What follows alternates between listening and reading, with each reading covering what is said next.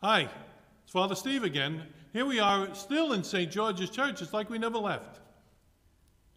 This week, we're getting ready to celebrate the fourth week of Advent. And we're going to make a big change in terms of this fourth week of Advent.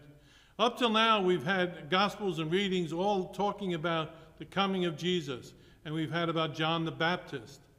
But today, you're going to notice in the Gospel, it's when the angel Gabriel comes to visit Mary, to come and ask her, will she say yes to God's request of being the mother of his son, Jesus Christ? So here it is, the last week before we head into Christmas.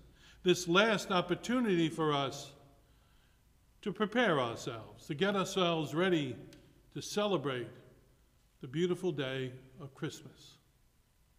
This week, as we're getting ready and we're finalizing whatever touches we have to finalize throughout our lives, whether it's decorating or arranging those Zoom calls so that on Christmas Day, even though we can't get together physically, we can still be together with the people that we love and be able to get in touch with them and maybe even share some gift giving as they open a package that maybe you sent them and have been holding on to, that do not open till Christmas type package.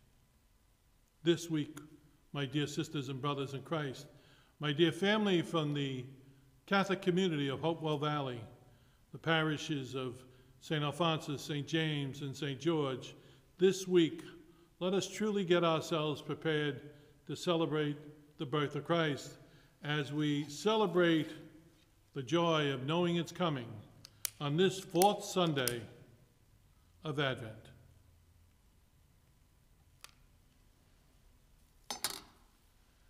May God bless you during this week. May it be a time that leads to great joy. May you have great health and great joy in this coming last week of Advent. And may God bless you now and always. In the Father, the Son, and the Holy Spirit. Go in peace.